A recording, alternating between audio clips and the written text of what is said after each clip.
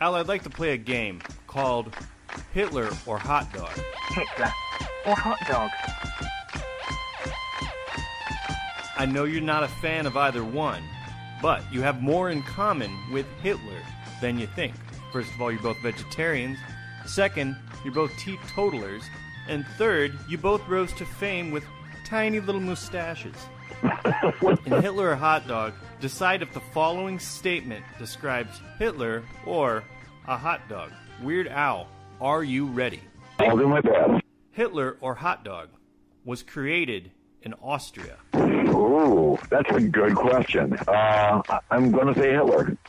That's right. Hitler was born in Austria. The Frankfurter was created in Frankfurt, Germany. Hence the name. 1 point. Hitler or hot dog was the first thing ever uttered by Mickey Mouse. Knowing that Walt was anti-Semitic, I would say Hitler, but I'm going to go with hot dog. That's right. Mickey Mouse spoke those words in 1929's Carnival Kid. Hot dog, hot dog. Hot dog, hot dog. Hitler or hot dog contains around 0.14 kilograms of sulfur, 0.10 kilograms of sodium, and 1.8 kilograms of nitrogen. Well, I could go either way on this, but I'm going to go hot dog. No, Al, I'm sorry. The answer is Hitler. The human body contains those elements and those measurements on average. You missed one, but you got 2 out of 3 so far. Al, number 4 in Hitler or Hot Dog. Hitler or Hot Dog is known as Heißhund in Germany. Heißhund.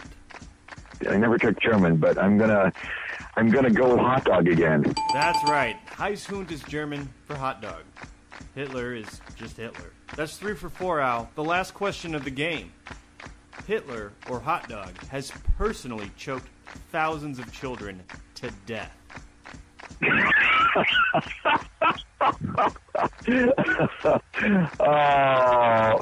gonna have to say hot dog. That's right. Number 1 choking hazard for children. Hot dogs. Weird Al, you got 4 out of 5 correct in Hitler or hot dog, which makes you a winner.